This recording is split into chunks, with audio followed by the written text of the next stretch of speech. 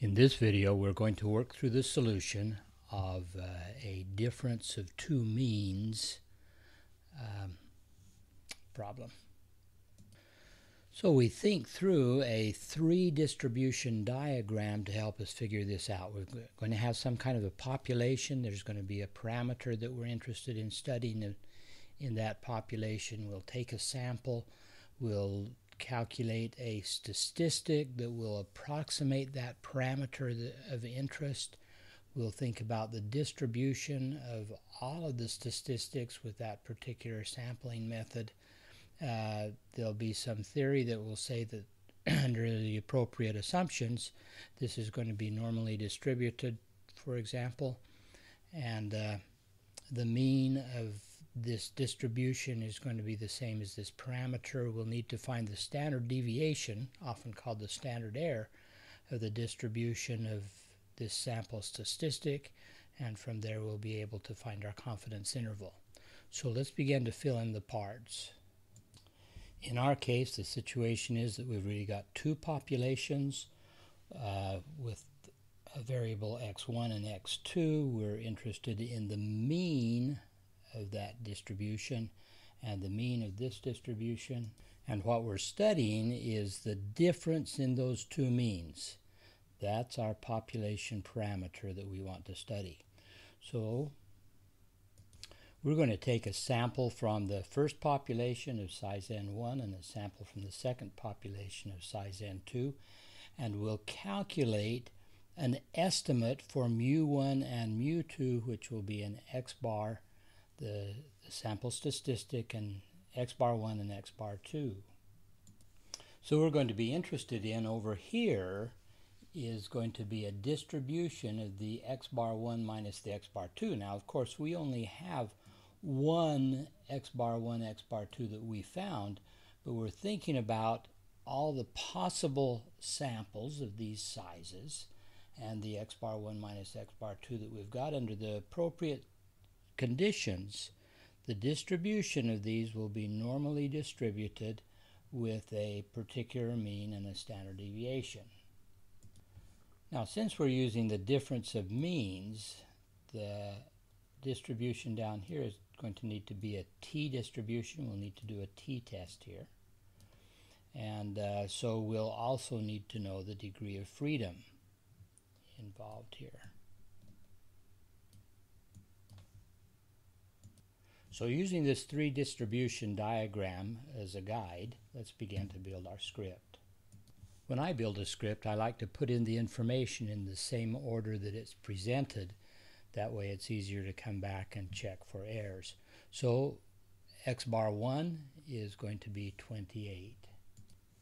So in the interest of time, I've put the other information in here, n1, s1, x bar 2, n2, and the standard deviation for that particular sample. The other piece of information that's given in the problem is that we want a 90% confidence level. So there I've got the confidence level at 90%. Now, in studying a confidence level, we start down in this distribution and begin to build that confidence level. So what we want to do is, centered here about the mean, which is 0, we want to put our 90% of the population between these two values. So outside of this confidence level, in this tail and this tail combined, there'll be another 10%. That's called the alpha level, and the amount that's in this one tail up here will be alpha divided by 2. Once we've done that, then what we'll be interested in doing is finding this particular number on the t-axis. That's going to be our critical t value.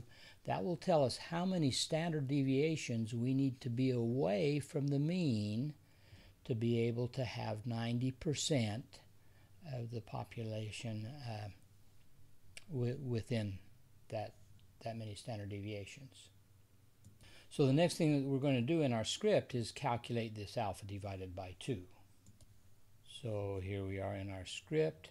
Notice that we'll be able to find alpha easily by simply taking 1 minus the confidence level. Because writing alpha divided by 2 is difficult in R, I'm just going to call that A. And it's going to be alpha divided by 2. That's the area in that upper tail.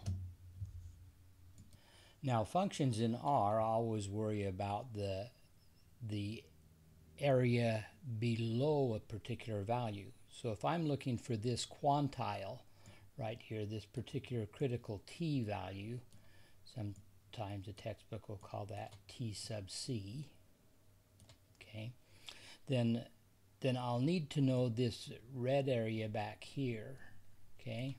So I know that the total area under this curve is 1, and I know this area above it is alpha divided by 2, so this red area below this critical t value will be 1 minus the alpha divided by 2. Let's go back to the script. Okay, so working with the t distribution, we're going to also need to know the degree of freedom here, and we're going to use the Welch-Satterthwaite formula for that degree of freedom. So checking the textbook for the Welch-Satterthwaite equation, we put in the following information. We build these two standard error variances essentially for each of the two populations.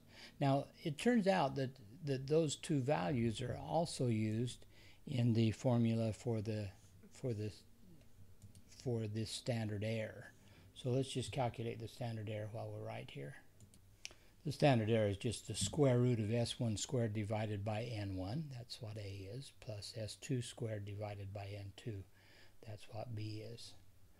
Okay, but now we're also ready to calculate the degree of freedom in the Welch-Satterthwaite equation. That equation is a fairly complicated one, so be careful when you write in this particular formula for the degree of freedom. Now that we know the degree of freedom, we can find this t critical value just by using a qt function.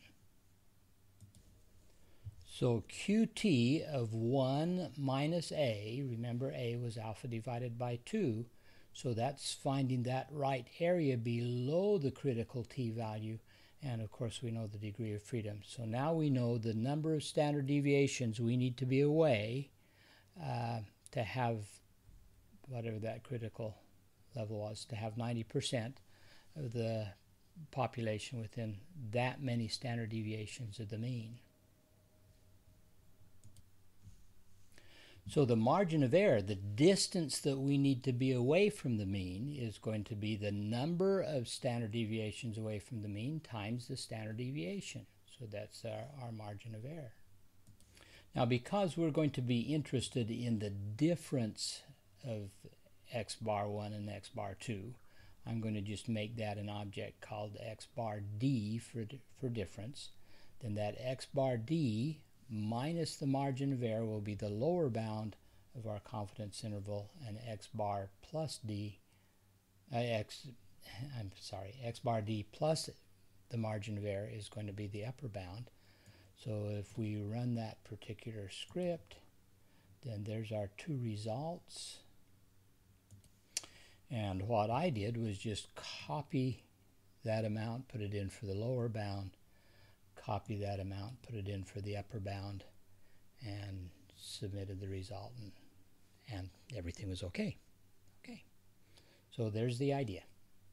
Good luck.